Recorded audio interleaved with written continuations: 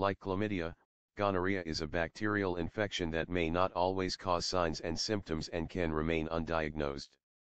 Also similar to chlamydia, gonorrhea can cause urethritis in men, leading to burning or pain on urination and discharge from the urethra. Gonorrhea is caused by Neisseria gonorrhoeae bacteria and usually causes symptoms, when present, about 4 to 8 days after infection. Gonorrhea can also cause infection in the rectum and in the throat.